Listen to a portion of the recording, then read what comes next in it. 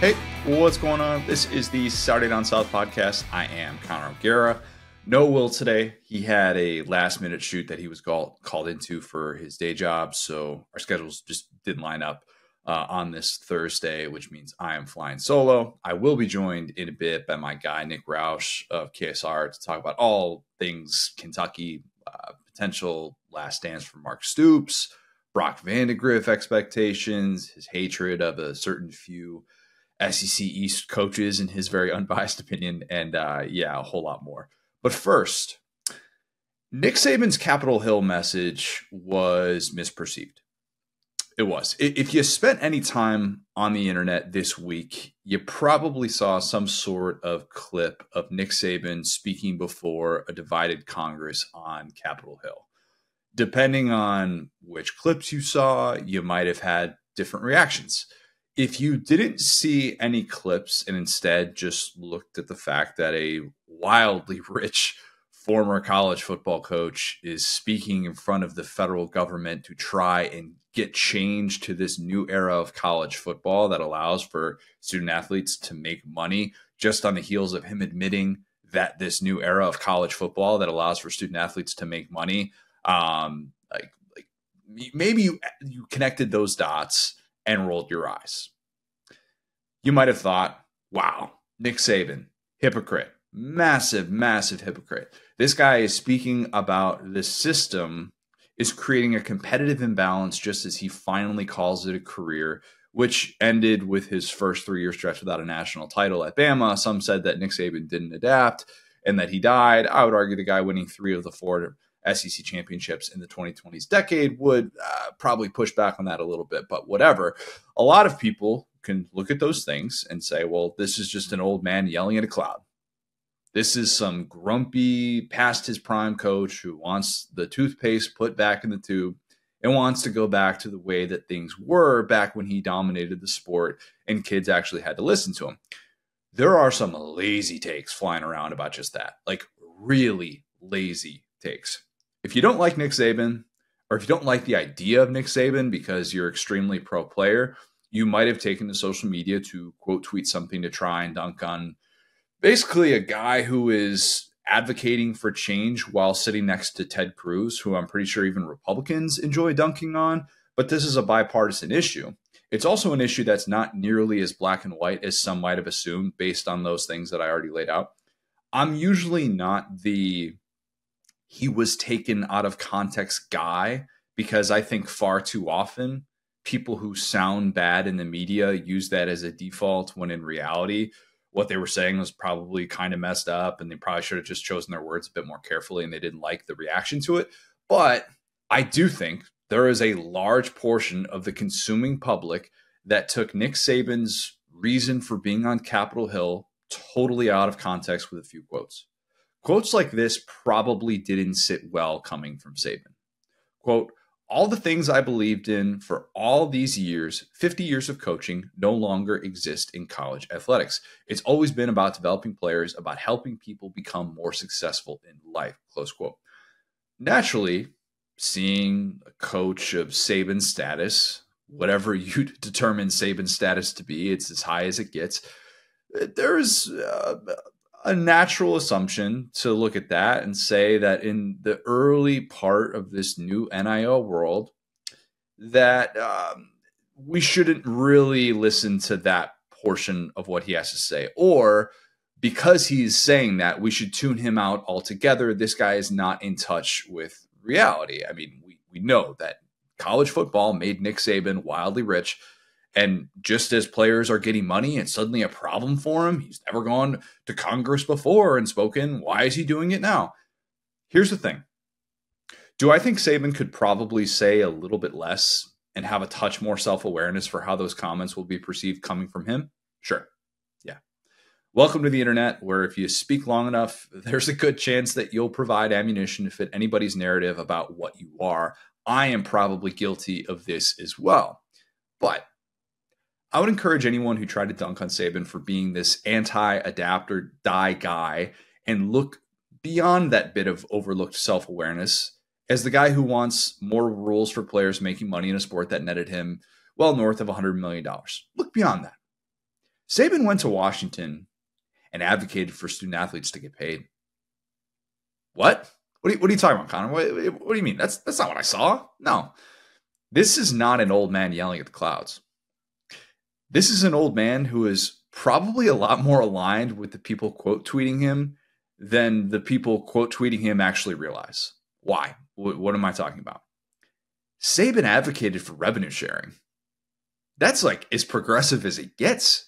Like student athletes getting a cut of these insane TV contracts is something that Saban is for. Here was the quote that a lot of the grandstanding old man yells at cloud enthusiasts miss. Quote, if we had some sort of revenue sharing proposition that did not make student athletes employees, I think that may be the long-term solution. You could create a better quality of life for student athletes. You could still emphasize development. You can still create brand and athletic development with a system like that, and it would be equal in all institutions. You couldn't raise more money at one school to create a competitive advantage at another, close quote. There's a lot to break down from that. And admittedly, I don't think all of it is realistic, or at least I'm not sure it's realistic. The first part, the revenue sharing that did not make student athletes employees, that might be idealistic because I think if there was some sort of clear option for that, it would have already happened, but it hasn't because making student athletes employees at the university creates a new set of hurdles that calls for, collective bargaining, regulations that actually makes things a lot messier and more complicated, especially with the non-revenue generating sports. And that's why we're kind of at this place. But Saban is advocating for something that I think should have an incredibly high approval rating. And if it doesn't, it should. Revenue sharing. Think about this. The reason that the sport has changed so much in the last 10 years, and the reason why the NCAA just threw its hands up and said, fine, we can't stop this from happening anymore, is because TV money ballooned in insane ways. And that's what prompted the NCAA to say, whatever, let's just let NIL happen. That change is why plenty of people, myself included in this, who were once against players getting paid are now all for it. The more extreme crowd was so pro-player throughout this process and so pro-players getting paid that when the pendulum finally swung from drastically against that, like you can't even give a kid money for a cheeseburger, like when we swung that pendulum all the way the other side in favor of it so drastically, that quickly, anybody advocating for the pendulum to swing back closer to the middle was seen as this dinosaur. Here's the thing, though. Saban's not a dinosaur.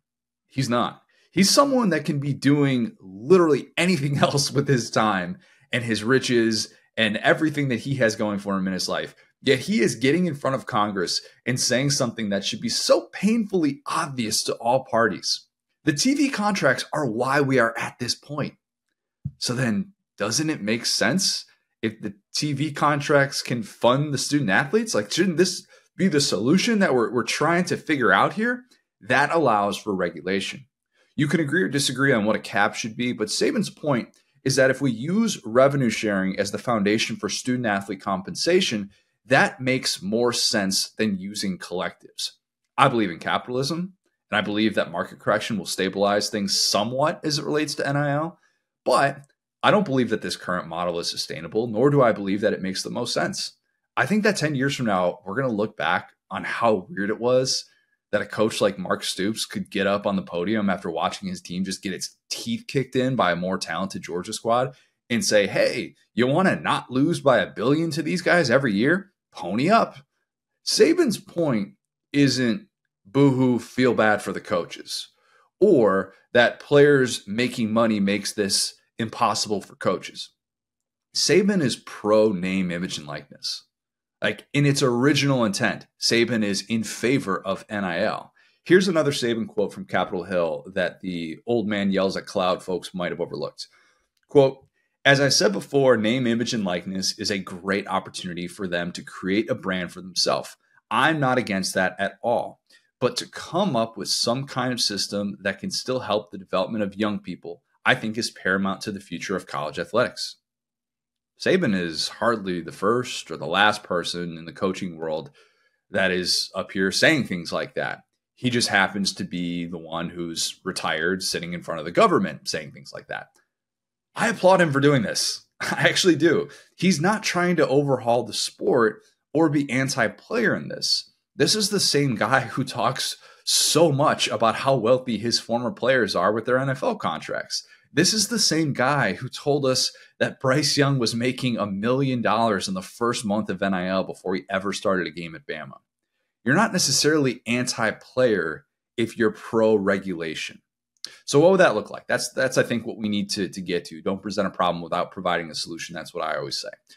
Revenue sharing would obviously favor, or should obviously favor, the core four, just as playoff revenue distribution, that model will. That's easy. Employees or no employees for student athletes, you would have each school getting a certain cut. Maybe there's some of that's incentive-based. It's not necessarily a sticking point if we have already crossed over the pay-for-play threshold in that way with revenue sharing, because that's essentially what this is.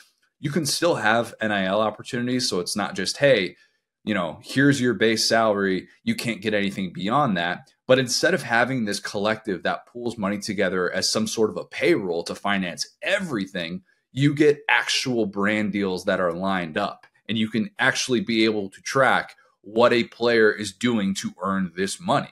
Instead of the NCAA, you fund the new enforcement agency with those TV contracts. You have a football-specific branch of this that can actually look into whether programs are using NIL the right way, or if they're just doing the same thing that they once did in a world wherein the NCAA cannot enforce any interim NIL policies because of this Tennessee ruling. And the timing of that is important. That still probably favors the universities with big alumni bases who have their ducks in a row to get these opportunities lined up. Acknowledging that, you could see boosters go, wait, I don't have to bankroll this random left guard to be able to come here, and he has his base salary, whatever that is, taken care of through revenue sharing, and I can instead use my money to incentivize on top of that. That is, for some, going to be like, oh, okay, open season. But at the same time, remember that they're still being asked to finance things like coach buyouts and facility upgrades and all those other things as well.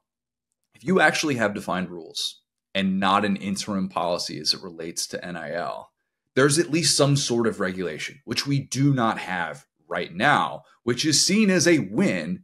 And it is in the short term because it's a win against the NCAA. And that's something that anybody can get behind. But I think we can all admit that there are certain things that we would like to see happen from this.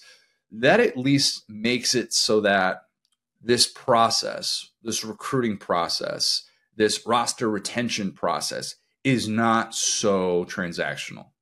That's the part that Saban referenced that you can hear from all of these coaches.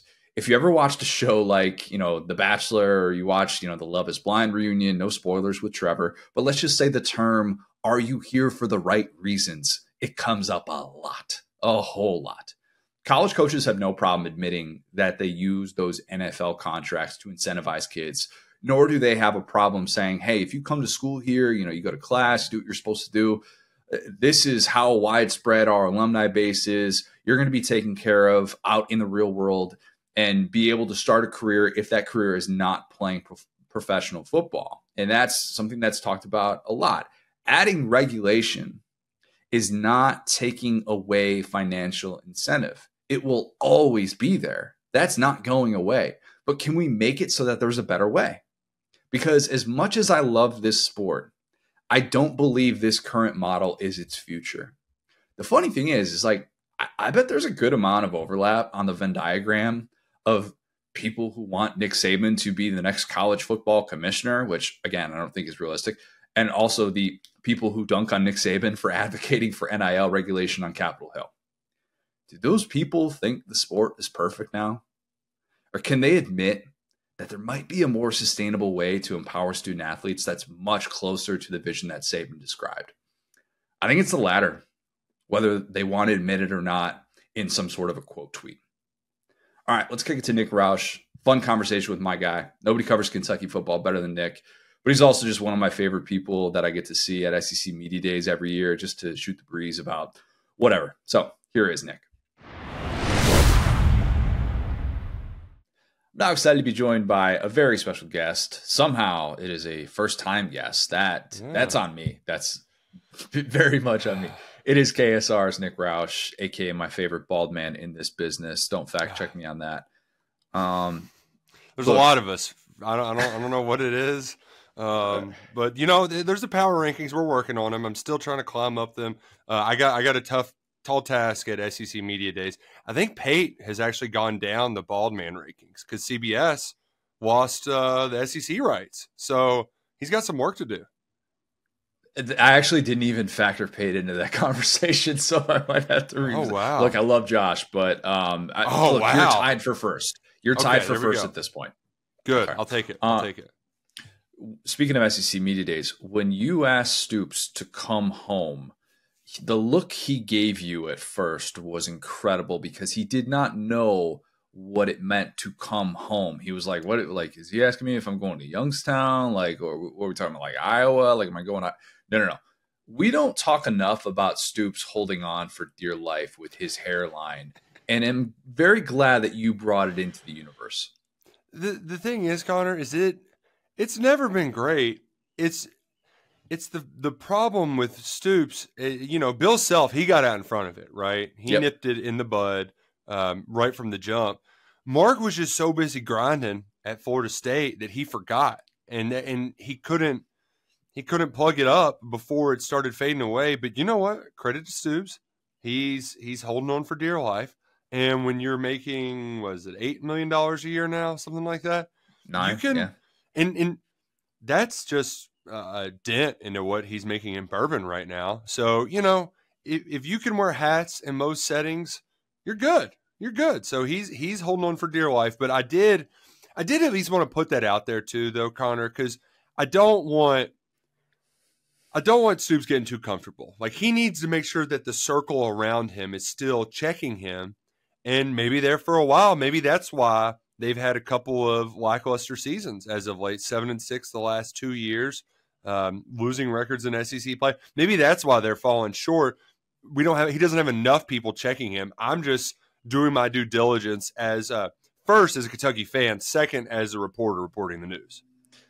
Okay, counterpoint though, and this is something that I brought up a lot last year ad nauseum. It was a very popular offseason stat that I would default to.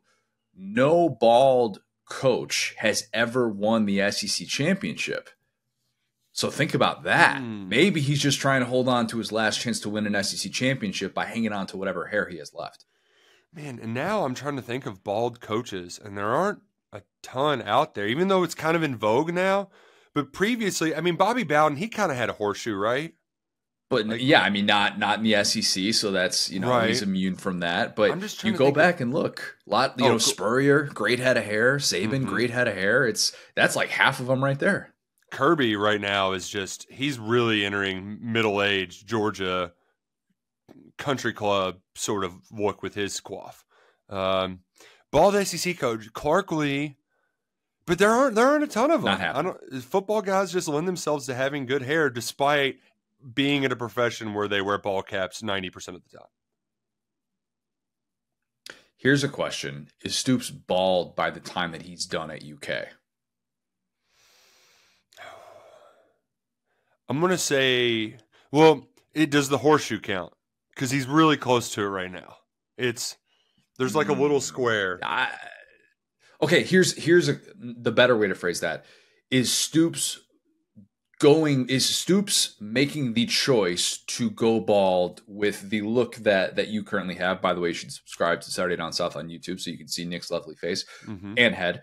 But is he going with the look that you are going? Is he shaving his head actively? I think that constitutes as Stoop actually leaning into the bald.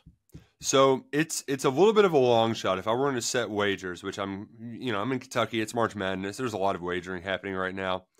I would put the odds at plus 550. No, but here's where I think it could happen. I think a lot of Kentucky's issues as of late, there has been this among, they're not the only program that's adjusting a nil, transfer portal and whatever, and they've done a pretty good job, but there is sort of a camaraderie culture aspect that that hasn't been the same since they really kind of got things going.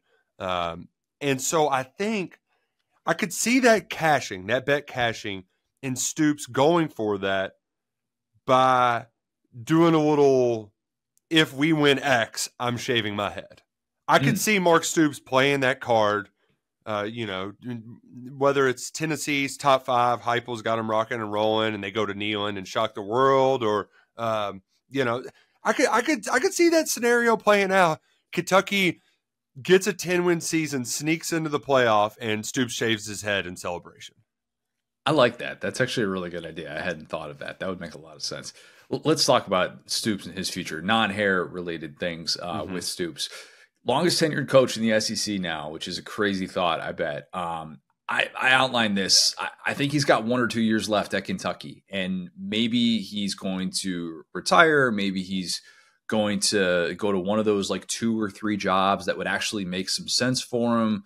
But that's just based on the notion that I've gathered that NIL has kind of taken the joy out of coaching for blue collar coaches like him, and also the A&M part of this, which that context is important. And that's a move that, in my opinion, happens if a certain reaction is different. And that's, we can deny it here, we can deny it there, but I think that move happens. How long do you think Stoops is ultimately in Lexington? It's a great question, because the A&M stuff was very real. And it was one of those things where I had heard stuff. I actually spent most of my Thanksgiving Day trying to get people in Kentucky to give me anything. They did not want to, because there was a lot of smoke behind the scenes in College Station that was real, and that Ross Bjork had, seemingly found his guy. And there's part of you as, like I said earlier, I'm a fan first. I grew up watching this stuff. I got in this to be a fan. I didn't get in this to be a sport. KSR, we are very unabashedly not objective. Yep. So there's part of me as a fan that it would have been very disheartening to see the winningest coach ever leave and go to another job within the conference. But there's another part of me too that thought he couldn't leave on any better terms than what he just did. Because even though it was a duddy season, right? They had no business losing that South Carolina game. I saw him after that game, Connor, and he was sitting on the ground after his press conference with his hat in his hand. He was just sitting on the ground with Eddie Gran, his former OC and special assistant, just he looked dead. They just sucked the life out of him. It was bad. And he looked like he was at the end of his rope wondering what's next. And to go and upset Louisville and ruin their magical season again, right? They did it the Lamar Jackson year. They did it again to go 7-5. Still that had a chance to leave on great terms. And then all the while you have the perfect successor lined up in John Summerall, where you get this kind of fresh injection where things were, kind of on the verge of getting stale. So when that fell apart, and then as far as offseason moves, he didn't really do anything aside from get a new receivers coach, right? And we had the whole Liam Cohen deal, and we could talk about it. He brought Wolford back. But we initially, Adam Luckett and I, we do a podcast together. It's a fun show. If you like Kentucky football, 11 Personnel, check it out. We were fully expecting this to be similar to what happened in 2015, where it was fire sale. Here's our last-ditch effort to save our jobs. Instead, he kept almost everybody around. It's particularly the defensive side where they struggled. And it's not like people were wanting Brad White fired, because he's been pretty great most of his career. But there's just a lot of stuff there where you thought, how much is this? These feel like moves that, or the lack of moves felt like something where maybe he's just going all in for another year or two, and then he's going to bolt. And when you look at the roster, if your listeners, viewers have any takeaways from this, Kentucky's roster, they're too deep this year, is just all 30-year players and above. It's the problems Kentucky has have not been rostered building wise. I know a lot of people like to bitch and moan about NIL and whatever. Kentucky's got as good a roster as they've had under Stoops going into this year if the quarterback hits. that's always a big if, right? Yep. Will Levis hit. Devin Leary obviously did not. If the quarterback hits, this roster is set up fantastically. But it's probably it for a lot of those guys, right? Like they should have, we were at the combine last week. They could have 10 guys, a dozen guys there next year with Deion Walker being the linchpin in the first round. So there's a lot of upperclassmen there. I can see this being a sort of last ride where, you know, maybe this is it for Mark Stoops. I would not be surprised if this was the last season for the Kentucky head coach. If he had left, and you know, as you mentioned, Summerall is the obvious next guy in. He would make so much sense as a successor for Stoops. If let's just say hypothetically that there's a rolling list that Mitch Barnhart is working with. I like to think all athletic directors, when they've had a coach for like more than 5 years or 6 years, have some sort of a rolling list. Mm-hmm. What do you think that list looks like outside of just someone that is such an obvious fit in Summerall? Yeah, and we've mentioned him before. If you aren't familiar with John Summerall, played at UK for Rich Brooks, was assistant for Stoops, went to Troy, back-to-back Sun Belt titles. That just made all of the sense. And then after that, you wondered, would Liam Cohen, like how much would he be involved? But also, how do you want to go the offensive guy route, especially a guy who's bounced around a bunch? I mean, has Cohen had a job, like the same title for more than 2 years anywhere? I mean, so I think he would have been up for consideration. Pretty clear he wanted to get back to the NFL, though, you know, a few weeks later. There was a couple other guys, and that's the part where I'm starting to blank. I think Brad White might have been whispered about. Kane Womack also kind of felt like it made sense. Kind of similar, where good defensive coordinator, is great in the Sun Belt. That's a nice, like the Sun Belt feels like if you have success there, that's a great minor league to move up the coaching tree. So that one I think I also would have put on my short list. And then the timing might have actually worked out for somebody else too, in Neil Brown, where he kind of, it's been an up and down sort of deal for him at West Virginia. But then, I mean, he was a dead man walking the entire last year, and then they went and won 9 games. So maybe if he didn't want to play with fire anymore, he could have decided to come home. So, but all in all, I'm going to think whoever succeeds Stoops is probably going to be a defensive guy that recruits well in the South. Like that, just from a culture standpoint, it worked well. And it feels like at Kentucky, where you're probably better off doing the up-and-comer at offensive coordinator every other year then like that's probably where you can max it out, right? Like maybe Bush Hamden's that guy and he's an SEC coach in 3 years or something like that, you know? So I think ultimately they would probably end up going the defensive coordinator route with a guy who can also recruit in the South.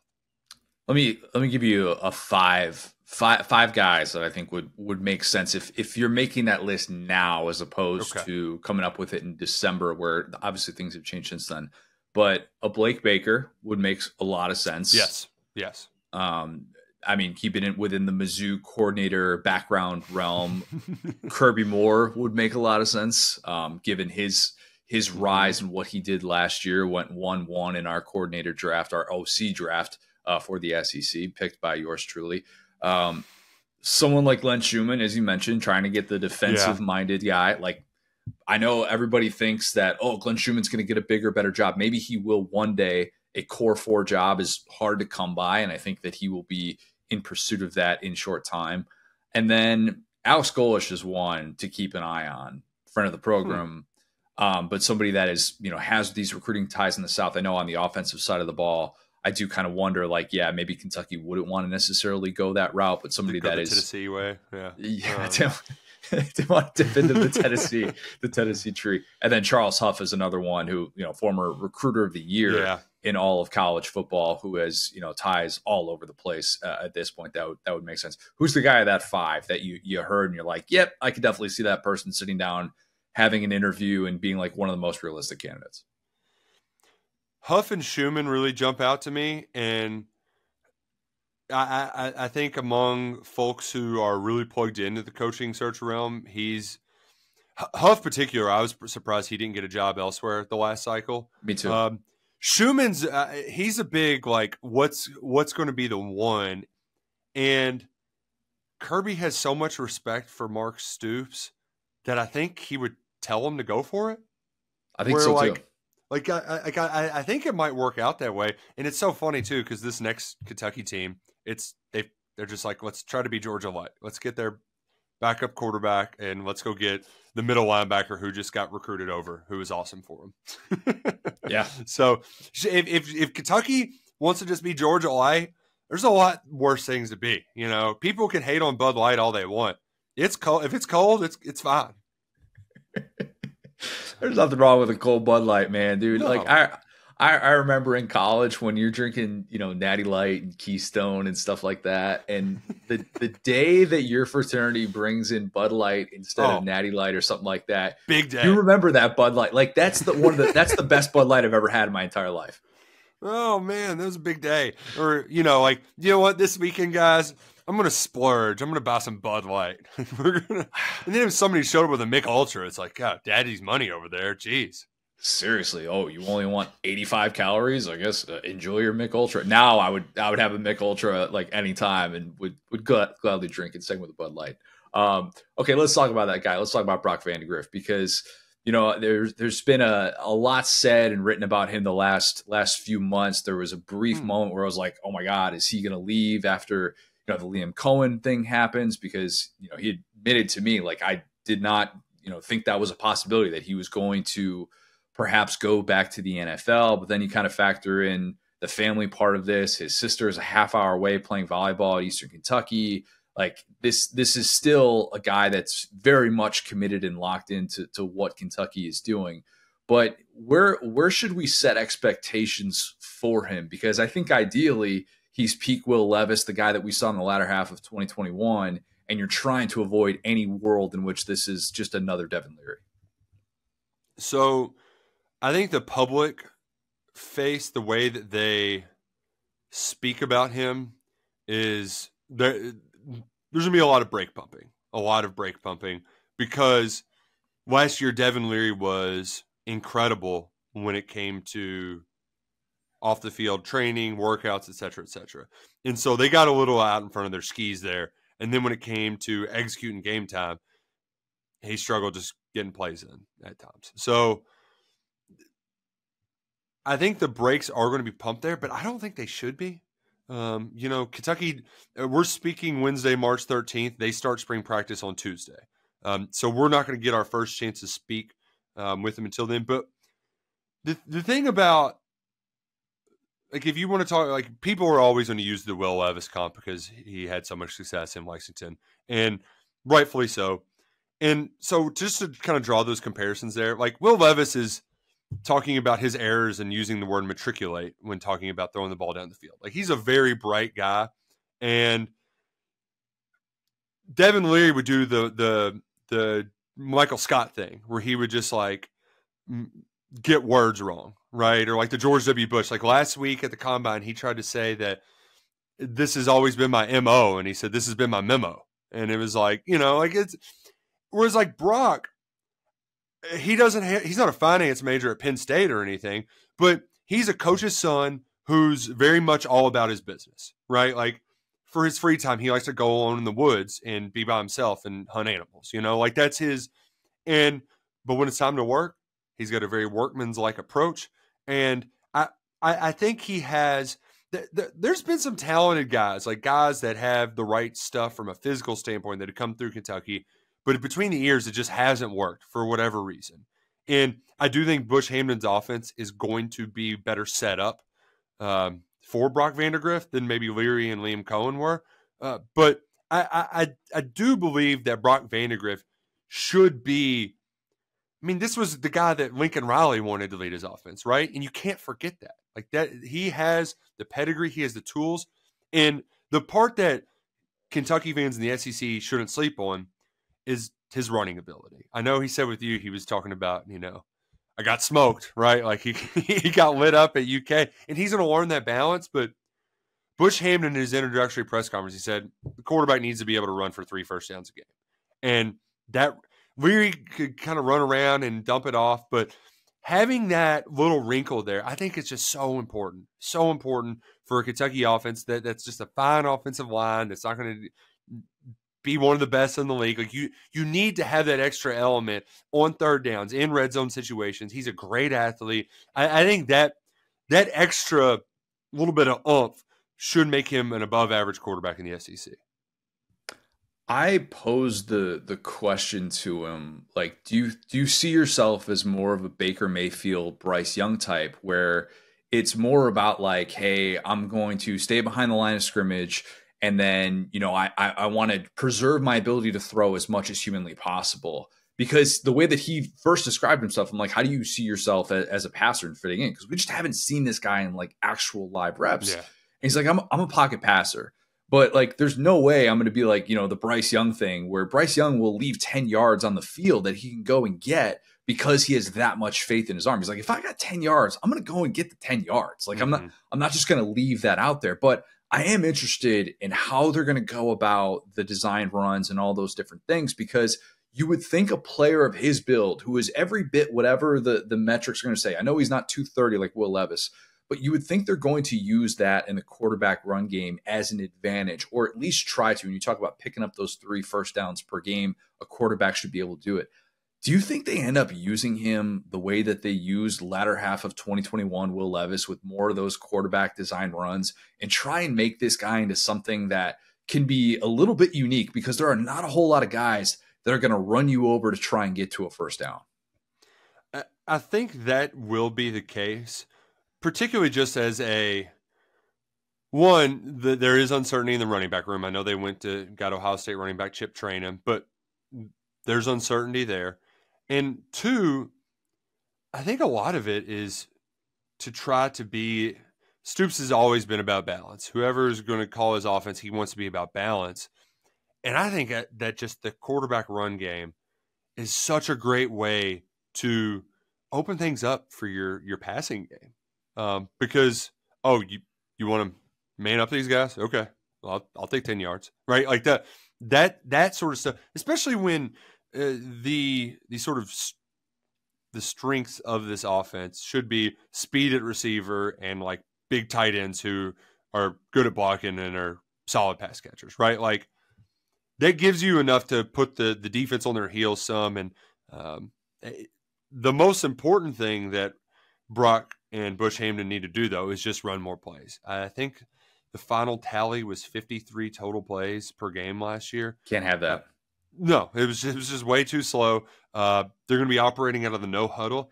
And I do think, a lot of the stuff's checked with me, and it's going to be different, as they do the quarterback helmet technology, like how they operate, some of that stuff. Like Josh Heupel is going to be talking to Nico while he's snapping the football, right? Like they're running so fast. But I do think there's a time where it's like, it's open to the left, snap it and run. Like what? That should be a thing that Brock Vandagriff's able to do with this Kentucky offense.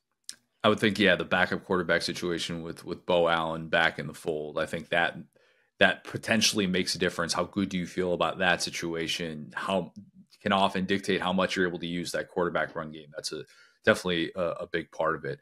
Let me give you a hypothetical here. Love hypotheticals. You're going to love this one too. What is more likely?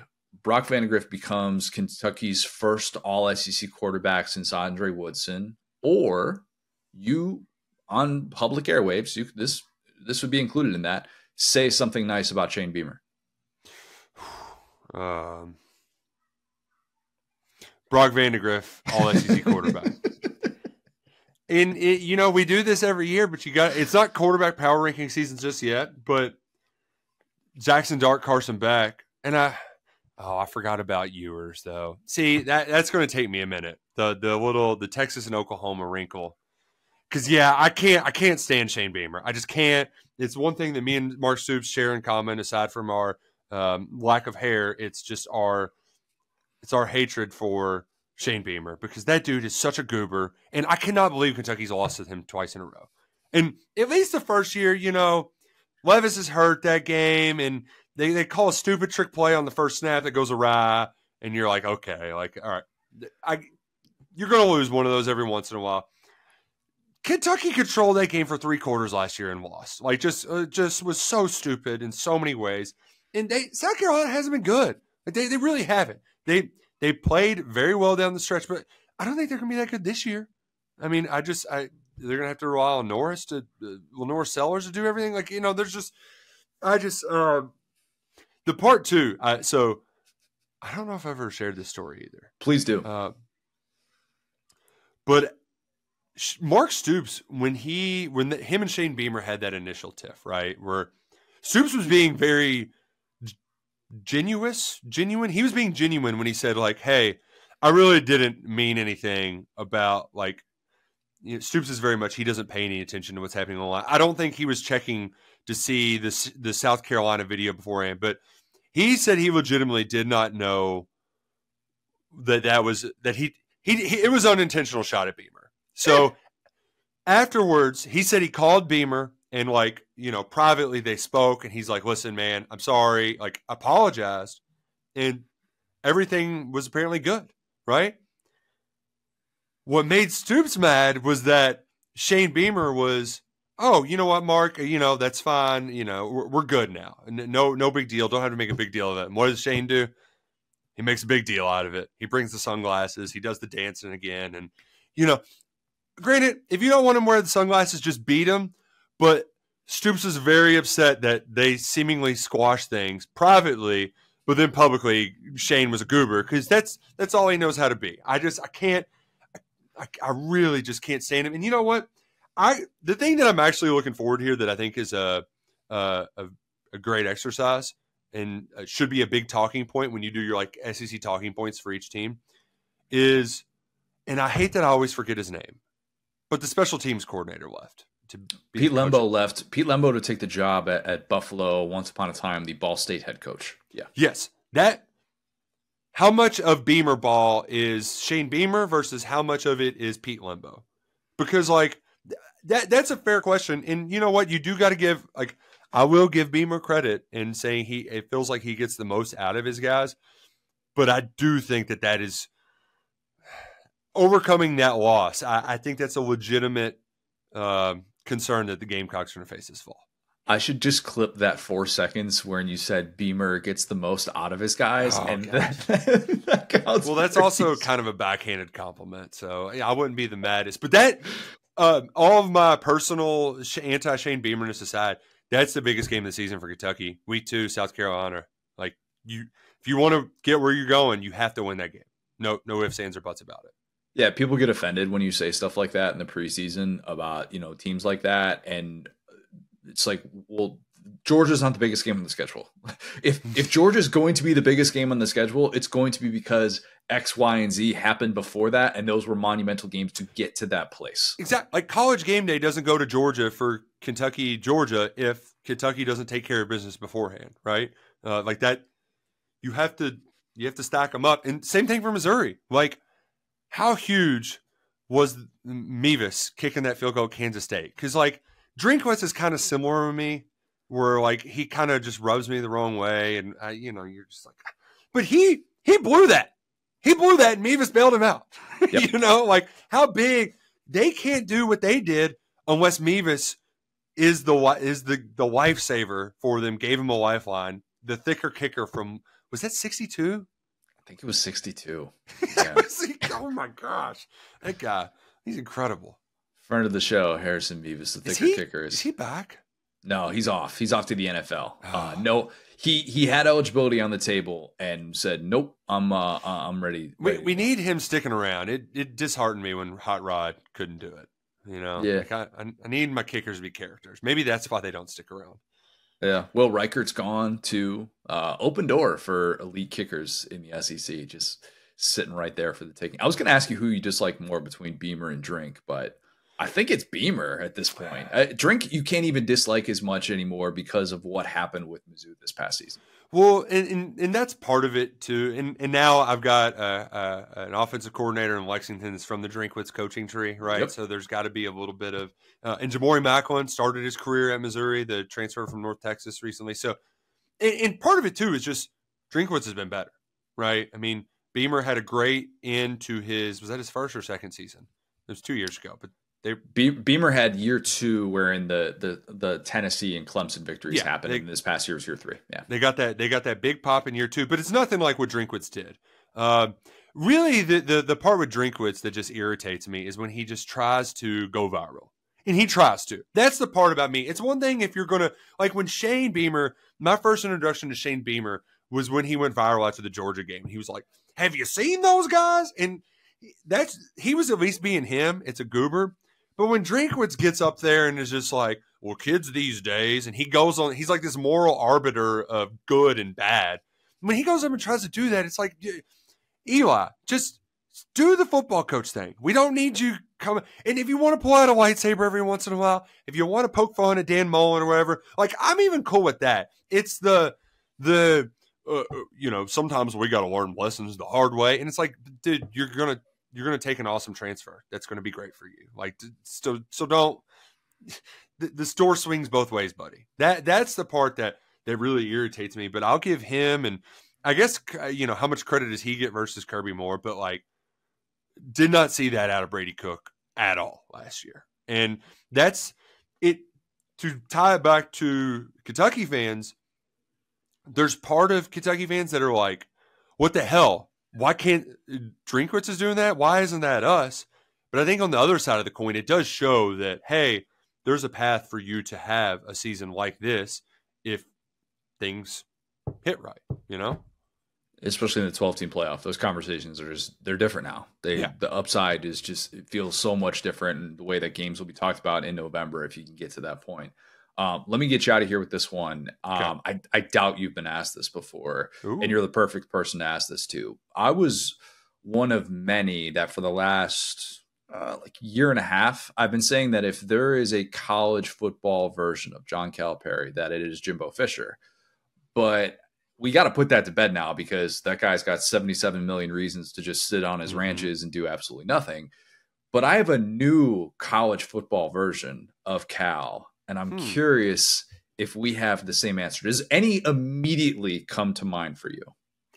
See, because I did, I fell for the Jimbo thing too, that comp initially, but Cal has shown a little bit of pluckiness as of late. Because this team's rocking and rolling. So I'm trying to think of it's not Chip Kelly, even though I thought he was having that pop with DTR and co. You know who it is? It's Dabo. It's Dabo. Yep, because think about this. From this standpoint, and I realize that Clemson football pre-Dabo is very different than Kentucky basketball correct. pre-Cal. Like I'm fully acknowledging that. But guy that dominated the 2010s in ridiculous, absurd ways. And then in the 2020s, it's been an entirely different story, wherein the fan base is admittedly frustrated. The adapt or die mantra that gets talked about more so probably with Dabo than it does with Cal. But with Cal, there was style questions, outside shooting questions, stuff like that. And where there is a very different national discussion about that coach than there is among the fan base and among those that consume it. And it feels very, and we'll kind of wait and see how this plays out this year with Kentucky basketball. I guess maybe we'll see how next year plays out with Clemson football post Tyler from Spartanburg, calling in. They haven't lost since then. Just saying, Kentucky knows this all too well. Like if there is this past their prime, but you can't fire them because of what they have done for the program. And this sense of angst that is felt because insiders don't feel like outsiders get it. And outsiders are telling insiders to shut up and be happy. It will be the perfect comp if Garrett Riley runs Garrett Riley offense next year. Because that's really like, Cal obviously not as reticent as Dabo was with the transfer portal. His stubbornness was you have to play a bunch of 7-footers, right? Yes. And like that was sort of his. And now he's got, Reed Shepherd's shooting more than 50% from three. Like they're just raining threes down from left and right. Antonio Reeves, Rob Dillingham playing guards all over the place. Justin Edwards is now shooting almost 40% from three.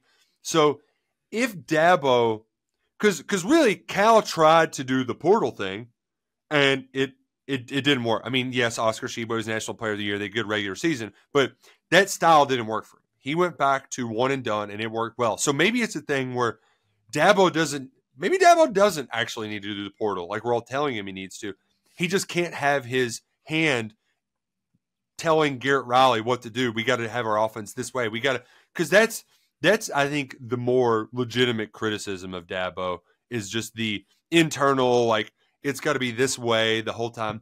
Where they're very much in common too is that they can be so full of crap sometimes behind the microphone. And I love John Calipari, but sometimes it's just like, Cal, what are you doing, man? Like he did the whole like, I'm going to flex after the Auburn game, and then like I'm just not going to show up to the press conference after the next one. Like it's him and Dabo both. They have a way of just like my favorite thing, and I say this tongue in cheek, is when you ask Cal a question, you're like looking for a Reed Shepherd quote, and he's like, "How about DJ Wagner?" And you're just like, Cal, can you just answer the question, please? But I don't think you're too far off, Mr. O'Gara. Although I'm not wishing for a Clemson resurgence, quite like I am for a Kentucky one. But hey, Clemson can do it, right? Like, hey, how hard is it to win in the ACC? Florida State showed us not very. One would think that is on the table. National championship upside is a very, very different story. But if we're just talking about getting back in the playoff, who knows? Maybe it's very much out there for Dabo. This was great, man. This was a lot of fun. We got to do this way more often. You're going to be in Dallas in a few months for SEC Media Days, right? Yeah. Well, yes. I'm having a kid around that time, but we need the baby to stay in long. Yeah. You got number 3 on the way? Yeah. We're doing it. Wow. August. So I'm hoping to sandwich SEC Media Days, football Media Days into like, you get into like week 2 of fall camp. Like we need week 2 of fall camp, baby, because those stories, they get a little redundant, a little monotonous. So, baby, just hang in there for a while because need to be in Dallas. Love SEC Media Days. And I've only been to Texas once in my life, and that was when Kentucky lost in overtime to Texas A&M back in 2018 with Benny Snell and co. So need to get down, have some Lone Star beers, maybe catch some home run balls at the Derby. I don't know. Everything people told me about Dallas is that like nothing is actually in Dallas. Like it's all Arlington, surrounding area. Yeah, that's the lowdown as well. Yeah. Okay. Well, we'll figure it out. We'll have a good time regardless. We'll find some place to karaoke. They got to have karaoke bars in Dallas somewhere. Chris Budden is on it for us. She lives in Dallas. She's going to take care of it for us. She has already confirmed that we'll make sure that we got our karaoke, and that the tradition is not going to die, in the true Southeast the way that we refer to it. So that's all that really matters. Wonderful. Yeah. Nick, we'll do this again soon, man. Appreciate it. Always a pleasure. Jersey contest. I thought about not doing this today because it feels a little bit weird doing this solo. It's usually a Will and I thing. Last time when I was solo, I took that off, but it was also Will's turn. So I think that's why I did this subconsciously, or at least I didn't do it that time, but I decided to still do it this time because it was my turn. If you were wondering, YouTube audience, what jersey this was, watching me talk about Nick Saban being in front of the government, talking about NIL regulation, you probably guessed that this was a Magic jersey. But did you guess which Magic jersey this is? This is, as you can see, I'm showing the YouTube audience, a old Reebok Tracy McGrady jersey. And by the way, I texted Will a picture of what I'd be wearing today, and he was like, "Oh my God, I can't believe this is the one that I'm missing." If you can believe it or not, I got this jersey when I was in 7th grade, and the time in my life before that was spent as a diehard Horace Grant fan. So when Horace Grant leaves the Bulls, goes to the Magic, I then adopt the Magic as like this team that I also root for, which is kind of weird because the Bulls and Magic rift in the mid-90s. The Magic were chasing what the Bulls had. They probably should have had it because Shaq and Penny were young. You don't need the backstory. You know it or you don't know it or you don't care about it. But anyway, when Horace Grant goes to the Magic, I'm like, oh, I like the Magic. This is a team that I can root for. And that's living in the suburbs of Chicago. And then when Tracy McGrady went from the Raptors to the Magic, I was like, this guy is awesome. He is everything.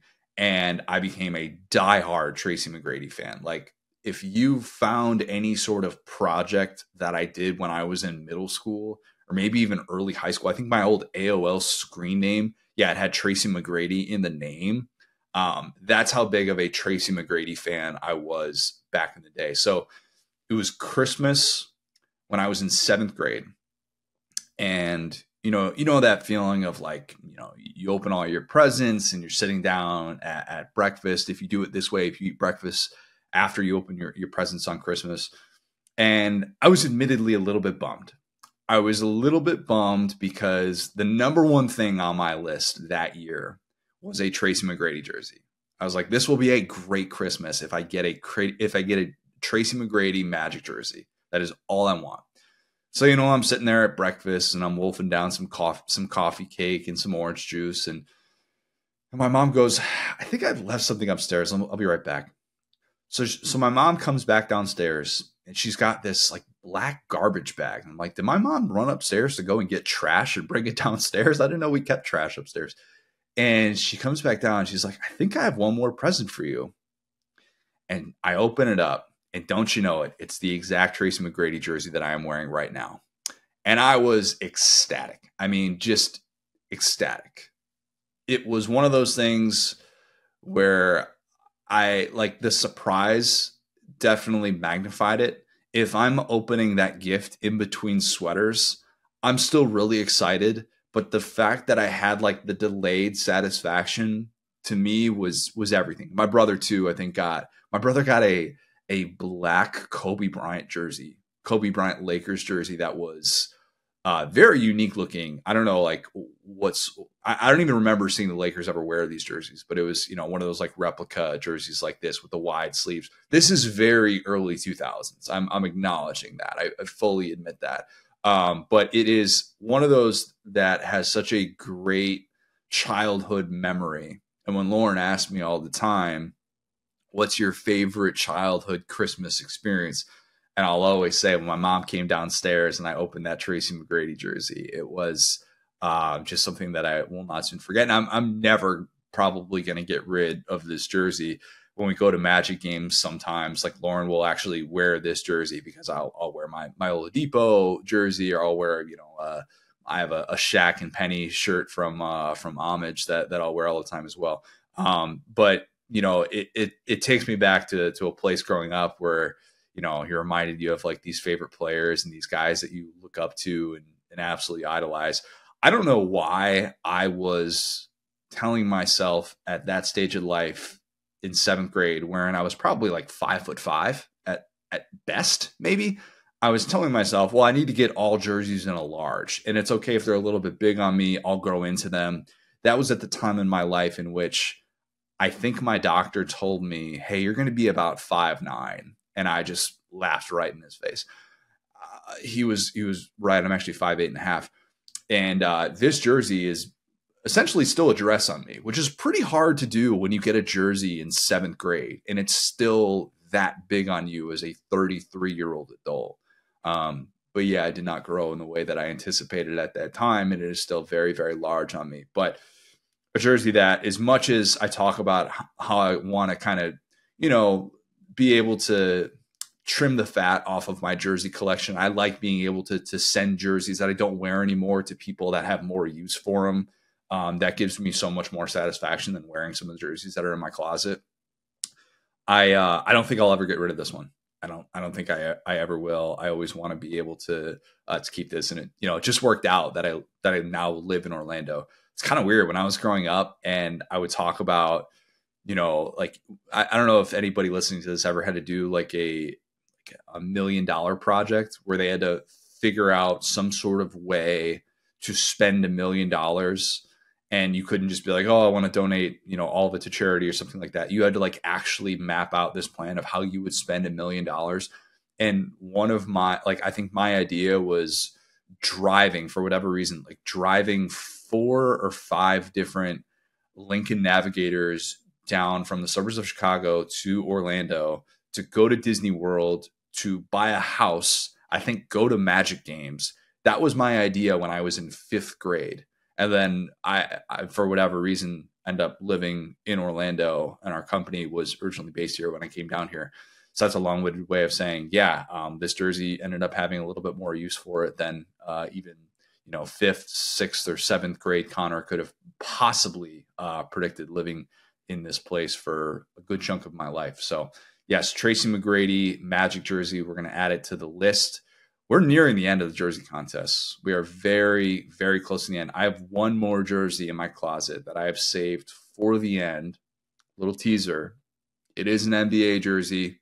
It is even older than this jersey. It is the jersey in my closet that I have had the absolute longest of any in my collection. And I have worn it before. It's an all-timer, another one of those that I will never, ever get rid of. If you have not, leave us a 5-star review. Subscribe to our YouTube channel where you can watch every single episode of the Saturday Down South podcast. Follow us on the app formerly known as Twitter, at the SDS Pod, at Sat Down South, at CJ O'Gara, at Go So Hard. Thanks, guys. Talk soon.